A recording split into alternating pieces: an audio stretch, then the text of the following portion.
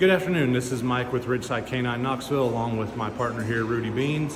One of the quick tips I can give you, especially with owners that have new puppies, is to not leave toys laying all over the place.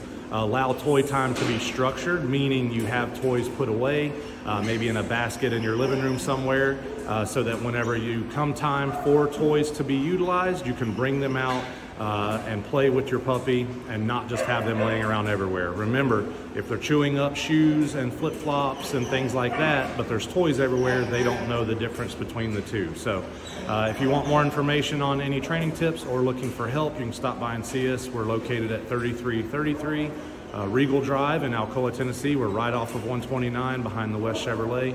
Or you can go to our website at ridgesidecaninetn.com or look us up on any of our social media platforms. We'll see you when you get here.